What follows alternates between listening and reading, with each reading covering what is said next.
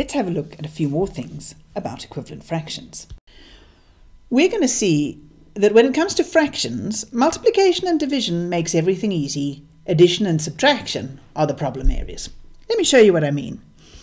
If we say, for example, have a fraction like 3/5, you know pretty well that if I want to find an equivalent fraction, as long as I multiply or divide the top and the bottom by the same thing, I'll get an equivalent fraction. So, for example, I could multiply the top by 4 and the bottom by 4, and I'm going to get 12 over 20, and that's an equivalent fraction. It's equal to 3/5. And I can multiply by whatever funny thing I want to.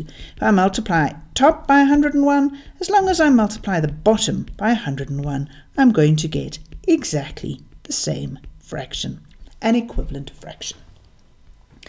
And, now this is the new bit, this works when we get to algebra 2.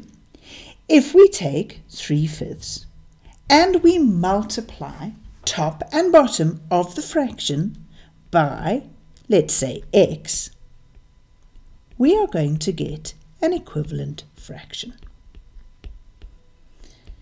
So 3 over 5 and 3x over 5x are equivalent.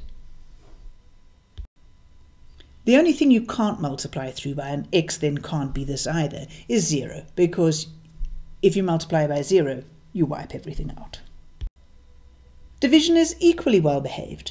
As long as we divide top and bottom by the same thing, we get an equivalent fraction. So 50 over 60, if I divide the top by 10 and the bottom by 10, I am going to get 5 over 6, which is an equivalent fraction. And story's going to be the same even when I get to algebra. Here I've got 5x over 6x. If I divide the top of the fraction by x, I get 5. If I divide the bottom of the fraction by x, I get 6. So 5x over 6x is equal to 5 over 6.